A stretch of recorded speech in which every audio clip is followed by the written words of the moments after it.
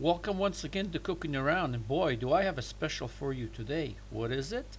It is a libido booster for both men and women. Now, I did upload this video a few years ago, but because of its success, I wanted to shorten it and make it better. And with this drink, the more you drink, the better it is. So, fasten your seatbelts because you're going from Volkswagen to Ferrari. Now, this basically has only two ingredients: watermelon and lemon. Now, why does this work? Just look below and I will give you some information. Okay, to start, let's take 1/3 of a large watermelon and we're going to cut it into slices. Now, remove all the black seeds, but I want you to keep all the white seeds. Now, remove the outer part, the green part, and toss it. We're not going to use it. And now I want you to keep all of the white part, the rind, and the white seeds.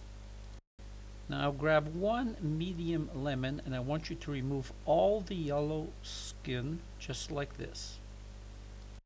Now be very careful here. I want you to remove every single seed.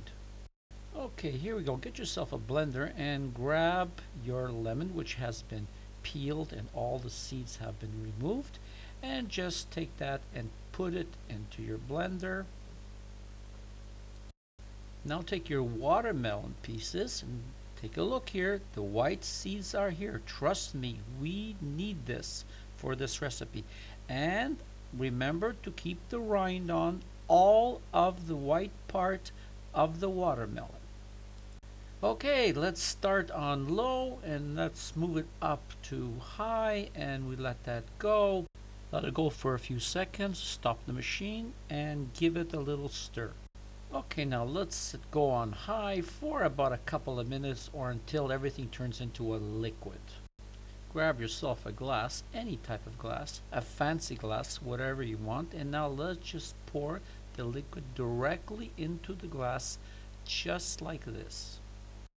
Now get a red swizzle stick, the color of Ferrari, and stir it. Add a piece of lemon to the side to make it fancy.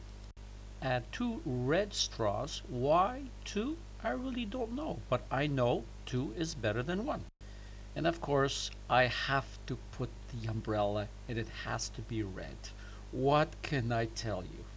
So we are done. The more you drink, the better it is for you. Don't forget the chocolates, flowers, and champagne. And I hope this improves everything where you need it. So thank you for allowing me to share this recipe with you. So once again, it's goodbye from Tony and Cooking Around.